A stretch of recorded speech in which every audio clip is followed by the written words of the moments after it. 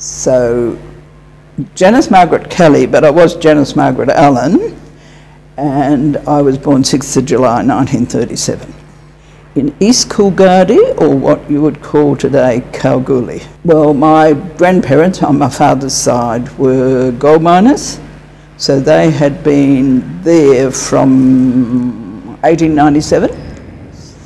They made enough money from gold mining to buy a hotel, which was much better than, I mean, when we're talking gold mine, it's down the shaft with a pick and shovel and a candle, and so no, they gave that away quite, I suppose about 1911. Well, we would catch the tram along Newcastle Street, turn right into William, over the Horseshoe Bridge, and get off at whatever stop in William Street we wanted to be. And we had a choice of the 12, 13, 14, 15 or 16 tram. A lot of trams went along there. And then we would go home. And the trams were great because they had the driver and the conductor. And the conductor always rang the bell at each and called out at each stop. And you'd get off, and we were just one block away from where the tram ran along Newcastle Street, so go home with all the shopping. But they certainly, most of them knew my grandmother, and they would either call her name was Mabel, hello Mabel, or Nana, because we always called her Nana.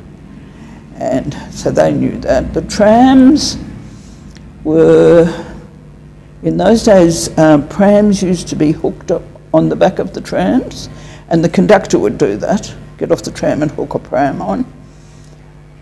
The driver sat, of course, in the front, and then he switched around either end. That section, the back of the tram, a lot of men stood there. I think they smoked. Probably didn't smoke on the tram, although I think people did smoke on trams and buses in those days. So one of the things I loved was when they got to the terminus, say, and the tram was coming back, the conductor would go through and flick the seats one after the other, so they were all facing towards the driver, and then the other end, which was, you know, a bit of something kids liked. In the summer, every suburb had a picture garden, and when we were at the picture gardens, you could see the searchlights. I think they came from Kings Park. They operated them from Kings Park, so I can remember all that. I think we had staggered hours at school, and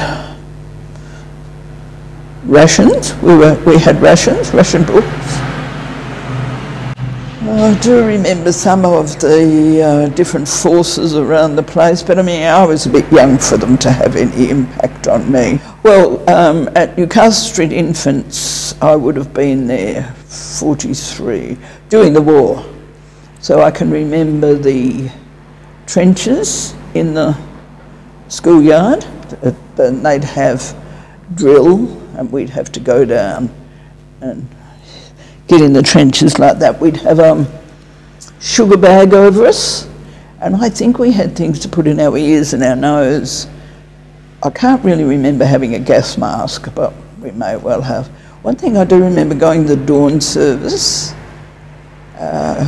My best friend up the street, I suppose we'd be about 13, 14, going to the dawn service. We got down as far as the West Perth subway, which was near Harbour City, is it called now? That shopping centre there, West Perth subway. And a milkman came along with his horse and cart, and where are you girls going? This would probably be 5 o'clock in the morning or something. We set up to the dawn service, hop on the back, and he took us up to the dawn service. That's the only time I've ever been to the dawn service. It's a great memory though. They were the sort of things you could do, and trustingly doing that. The same with going to Kings Park. Everyone I know used to disappear for the day, and they might ride up to, from, you know, boys on the bucks might ride up to not Les Moody would say, Mundaring or somewhere like that. Gosh, Don't tell Mum.